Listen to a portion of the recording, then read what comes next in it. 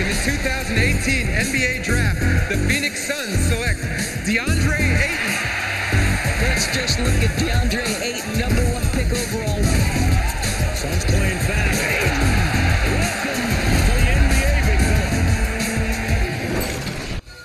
Hey everybody, welcome into our NBA TV studios. I'm Kristen Ledlow alongside Drew Gooden, Brennan Haywood. Over the next 30 minutes, we're going to run through 10 points on the Suns. Is it a new day in Phoenix, guys? I think it is. It's still hot. I think it is. It's real hot like in Phoenix. I think it was like a sun pun. Yeah. I think the sun is rising in Phoenix now. They got some good young talent. The sun is rising. I see what you were doing there. This is me seeing what you did there. Yeah. All right, well, we're just weeks away from the highly anticipated debut of DeAndre Ayton. Here's what he had to say about the rookie season ahead. Coming in, I just want to win. You know, I'm not really thinking about what the media says. I'm just coming in, you know, trying to win as much games as possible this year and have fun with it as well. They take this hoop life very serious. Like, this is really a job, you know, and you really got to take care of your body every day. You know, you got to watch what you're doing off the court as well, and, you know, just always be responsible. That's what I felt like on my first Gotta day take this here. hoop life You're serious. the #1 pick. You better be responsible. Gotta take this hoop life serious. Really a job. Yeah, no, I know. There have been early reports, though, of DeAndre's teammates just stunned by how good he looks in training camp. I know that it's a league that's gone away from the traditional big man, but how good could he be? I think he'd be very good. Watching him in college, he's not a big stiff. The league hasn't gone away from big men that can play. They've gone against the big guys that are immobile, and that's not who he is. This is a big man that's versatile. He can slide his feet on the perimeter, which is key for pick and roll defense, and at the same time, he can get things done on the block, finishing with a nice jump hook, turnaround J, has a nice touch out to about 15 to 17 feet with his face-up game, and he's very athletic and he's strong and knows how to finish. So I think there's definitely a place for him in this league. I think he's going to hit the ground running. They're going to need him to play well, and I think he's going to get a lot of experience early on, and he's going to flourish. What do you think? I'll say the first question if I was to pick a #1 pick in a draft, I'm going to say, what is the ceiling? What's the ceiling for DeAndre? And I would say the sky's the limit for this guy, because not only is he aggressive on the defensive end, he's a monster on the offensive end. And not only in the paint, but mid-range jump shot, off the post, mid-block, even range out the three-point territory. I've seen a couple clips where he shot a three and actually made it look good, great form. And actually I had a chance to talk to one of the guys that works him out during the summer, and he's actually improved his three-point shooting, unlike Roberson. Oh, man. We don't have to get back we don't have to bring that back. But he's But actually improving. he has also said that he and Devin could be Shaq and Kobe 2.0. Easy, Okay, big fella. easy, but easy. could you see early comparisons in the way that they could work together? I don't see Shaq and Kobe just because the games are so different. Devin is more of a shooter. Like, he gets into his package really, really quickly, can get his jumper off. Kobe was that guy that you just couldn't stop him anywhere on the court, and he was a next level athlete to go along with it. And DeAndre, he's a dominant force, but I've only seen one Shaquille O'Neal since I've been watching basketball. I think he can dominate inside, but I think those comparisons are a little premature. Let's get out there, see how we're feeling, see if we can win some games, maybe make the playoffs first, and then we'll start talking about Shaq and Kobe. It's exciting before you get out there. I love the confidence, but I think right now we need to pump the brake on the Shaq Kobe talk. I think with Devin Booker, I don't think we give him enough credit as being a good ball handler. I mean, we always talk about his shooting, how well he shoots the ball, how well he scores the ball, but he's honestly an underrated passer. He does a great job facilitating for his teammates. He's a great side pick and roll player. He's a great middle pick and roll ball handler. And he also has a guy now that he could throw the lob to the rim to in Ayton. So I look forward to seeing that. Well, speaking of Devin Booker, in early September, he underwent surgery to repair an injury to his right hand. Recent swelling prompted that decision with an expected recovery time of 6 weeks. But Devin said at Media Day his plan is to be ready for Game 1. Here's more. It's the ligament in between my pinky and the next finger. Just had to go in there, get it right before the season. You know, I'm supposed to be back before Game 1, so, you know, minor surgery and, you know, quick recovery. Are you concerned at all about Devin's long-term health? Not concerned. It's a minor surgery. Just a little cleanup. Sometimes, you know, you go out there and play all these games, your hand gets hit, little things happen. wear and tear, but this is nothing I worry about. This isn't like an Achilles injury or an ACL where I think it's going to take a lot of time to recover and come back. I think he'll be just fine. The fact that he's eyeing game 1 tells me he knows he'll be just fine as well. Yeah, I mean, that injury right there, me and Brendan probably had an injury right now sitting here talking about it. You know what I'm saying? I might have a broke left metatarsal. But yeah, that's something that you could bounce.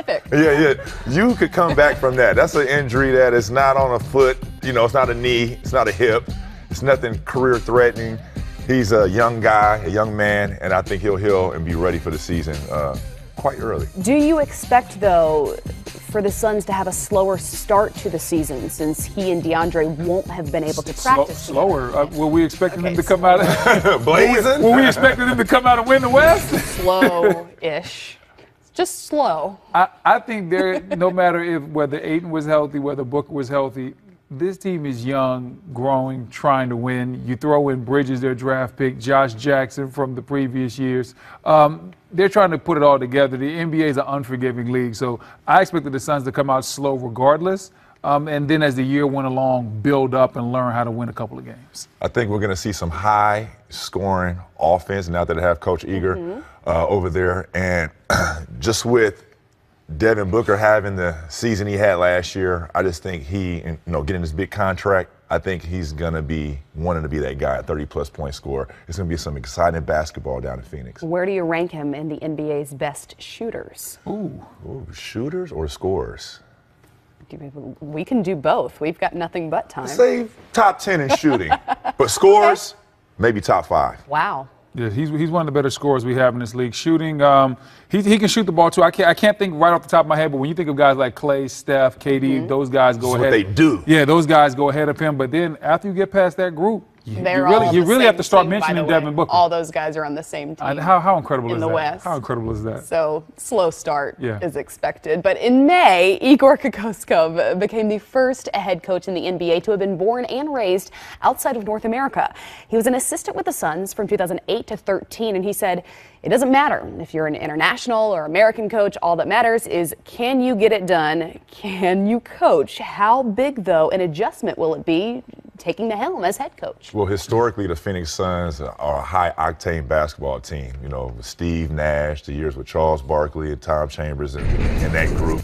Now, we want to bring that same identity back to the organization. And what coach do you hire? It's Coach Igor, who is a guy that around the league is known for wanting to win in the high hundreds, you know, and not want to play a below 100 basketball game offensively. So I think it's going to be good for Devin Booker. I think it's going to be good for all those guys, all those young guys that they have on the Phoenix Suns team. I think Coach will be just fine. When you look at that, I think it's harder for coaches that are just coming over into the NBA. When you look at his resume, I saw a lot of stops as an assistant coach. And when you're an assistant coach, you get to learn. Every stop, you get to learn a little bit something different. What do I like? What do I want to steal from this coach? What do I like from these offensive sets? What defensive sets do I think work for these guys? How do I manage the players? How do I handle certain situations? All that experience has led up to this moment. I think he'll be just fine. Now, when you just come fresh off the boat and try to go from overseas to coaching the NBA, that is tough because the players are different and there's a time to get acclimated to the difference. But right now, I think he'll be just fine. He has plenty of experience. How then would you define success in his first season? Success is getting the young guys to play well. And just making them show up on time. Yeah, success is getting the young guys to play well, winning more games than last year, and just basically seeing an upward trajectory. If you look at this team, you say, hey, we have something. Hey, this is our nucleus. This is our core. They look like they're playing well together, and we maybe win 28, 30 games. I think that would be a successful season for the Suns. I would use an analogy. It's like a free lotto ticket to scratch. You know, you got it, you scratch it, you might win, you might not. You know? I don't think Phoenix Suns fans want to hear that. But you didn't have to pay anything for it. It's free. So. It's like, hey, you know, so it's no pressure is what I'm saying. There's no pressure on the coaching staff. It's no pressure for this group of guys that's coming in. They're trying to get an identity there, and I think it's going to take some time. The Suns made 4 selections in the 2018 draft. starting with DeAndre Ayton, first overall. Zaire Smith was selected 16th and traded to Philadelphia. Okobo and King were then selected in the second round. And this summer, Ayton was one of just 7 players to average a double-double in Las Vegas. He was named to the All-NBA Summer League second team and was eventually shut down because why not? How, though, will that Summer League success translate to the NBA? Well, Summer League is just that taste. Sometimes you have guys that do excellent in the Summer League and don't do well in the regular season, and then you have guys that do poorly in the Summer League and they go on to have great careers. Summer League is just that taste. It just gets you your feet wet. It's not a barometer of how good or how bad of a player you are. You just want to go out there and get that experience, understand what the NBA game is about, the speed of the game, the physicality, how fouls are called, the rules. Things are a little bit different than college. So Summer League is like it's like an appetizer. It's getting you ready for your main course, which is the regular season, which will be on the way, kicking off pretty soon. And a little more difficult to chew. Yes. Yeah, well, my first Summer League experience, Mark Madsen gave me 20 points and 10 rebounds. I thought I was going to be a failure. You know, I thought I was going to be done. You turned out okay. I turned out okay, I guess. But with DeAndre, what I like is it's almost a mirror image of a young Dwight. Would you say that? When Dwight was coming in, I mean, averaging just that 10 and 10, having just being out of high school, even though DeAndre did 1 year of college, I still think that the body type and the type of game that we saw with Dwight Howard at that young age, I see that same potential in Ayton, you know, and I think what we talked about earlier, that he will not only dominate inside, but he will improve his game and step out beyond 3. Well, let's talk about some of his game. What are some of the offensive tools that you guys see that he'll be able to take advantage of in the NBA? Well, first off, right off the bat, he is a dynamic roller. And what I mean by that is in the pick and roll game, when he sets a screen, he's one of those guys that you have to meet before he gets to the charge circle or it's going to be a dunk. See, certain guys we like to call rotate to them late because you know, hey, I can make a play on them at the rim. But when you have a dynamic roller, similar to what Clint Capella is for the Houston Rockets, when he sets that screen and rolls down the lane, he creates a problem. So, Drew, I'm going to let you be the point guard. Okay, about time. Yeah, about time. I'm going to let you be the point guard. So if I'm DeAndre Ayton and I come set this screen, bam. Right now, Kristen, if you're the defender, you have to slide over and stop me from dunking the basketball. But what that means is you have now activated the weak side of the defense, and there's somebody wide open in the corner. So where he's valuable is if you throw him the ball, first of all, he can just catch it, dunk it if you rotate late. You could do that over me.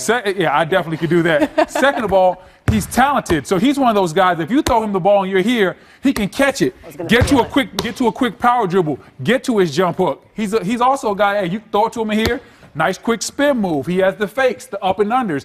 He has all that in his game where he's affecting the paint, but it's not in the traditional way of just, hey, run a quick turn 5 post up. He affects the game with his pick and roll, lobs, dunks, layups, footwork. He does all that in the screen and roll game. And then on top of that, hey, Drew, if you come off that screen and roll and you keep it and you go to the basket, he also has the ability to get up there and get it off the glass and rebound, which is important as well, because now he's created a problem with his screen. 2 people have come to him. He's freed you up. And when the defense rotates and maybe you miss a shot, whether it's a pull-up or a floater, DeAndre Ayton is the guy that can clean it up. He has a lot that he can do in this paint that's not the traditional big type of stuff where you think, hey, we're going to post him up, slow down the game. You don't have to slow down the game for this kid because, like you said, he's a Dwight Howard type athlete, has good feet, knows how to finish. I just need a little bit more from a motor standpoint.